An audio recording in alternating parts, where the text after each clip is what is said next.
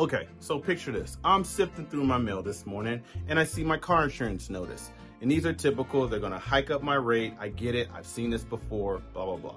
But this year is different. It increased 14%. But I'm thinking, is this just me?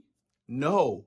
Many Americans across the U.S. have seen their rates climb nearly 20% in just a year. So what's the deal?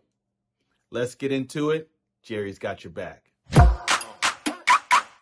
First U.S. case has been detected. There's confirmation the coronavirus has reached Australia.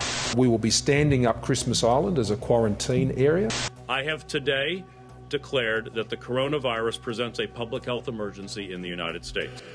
Between the pandemic, inflation, natural disasters, and even companies shutting down, it was a cataclysmic tornado of suck, and it was just a start. When people started losing their jobs, they really didn't need to drive as much, and they couldn't afford to maintain their vehicles. So many state insurance commissioners issued guidance or directives encouraging or requiring auto insurance companies to reduce or refund premiums due to decreased driving and fewer claims. This was because many people were under the stay-at-home orders or they were working from home, leading to fewer vehicles on the road and consequently fewer accidents. Insurance companies in many states voluntarily offered refunds, credits, or rate reductions in response to the decreased risk and to assist consumers during the economic downturn caused by the pandemic. Sweet.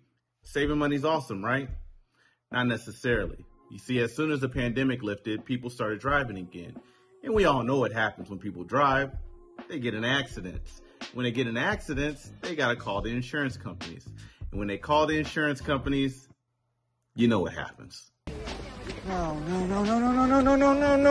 This meant that a number of accidents started to rise post-pandemic, but insurance companies were not financially equipped to handle the increased volume of claims. On top of that, due to supply chain issues, car manufacturers and part suppliers were charging a premium for replacements. This was a wake-up call for insurance companies. They began to reevaluate their risk models to account for such unprecedented global events in the future. Insurance is like a safety net. Everyone pays a little bit of money into a big pool by paying their premiums.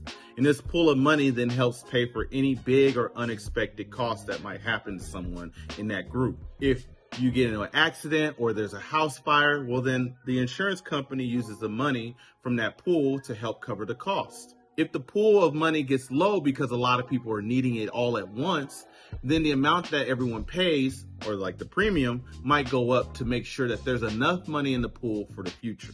And with increases in natural disasters lurking in the background, everybody began to wonder if we could just have a redo at 2021. Because right now, everything just continues to keep getting more and more expensive. So what does the future look like for us? Or is there any hope for us moving forward? The answer is maybe. You see, we're almost 3 years since the beginning of the pandemic, and we're still seeing inflationary prices on everything. And shopping for car insurance post-pandemic is a daunting task, especially with the changes that have been brought by the pandemic. However, there are several steps that you can take to make this process really smooth. First, you need to understand your needs. And assessing your driving post-pandemic can be very helpful. If you're working from home more often, you might not need as much coverage as you did before. Look into telematic programs. You know, some insurers offer programs that monitor your driving through a mobile app or device in your car. And using these devices can lead to significant discounts. Ask about post-pandemic related changes. Some insurers still might offer rebates or reduced rates due to decreased driving. It doesn't hurt to ask, right? Use online comparison tools like Jerry to get quotes from multiple insurers. This will give you a sense of the market rate and will help you find the best deal. Also, be aware of any state-specific regulations or relief measures related to car insurance post-pandemic. The highways and byways are alive and buzzing with traffic again. But as we try to adapt to this new normal, remember, car insurance isn't just a box to check anymore. You gotta be savvy and you gotta make sure you always protect yourself and your wallet. Things are getting wild out here, so be safe and be informed. Jerry, the AllCar app that's got your back. Because we car.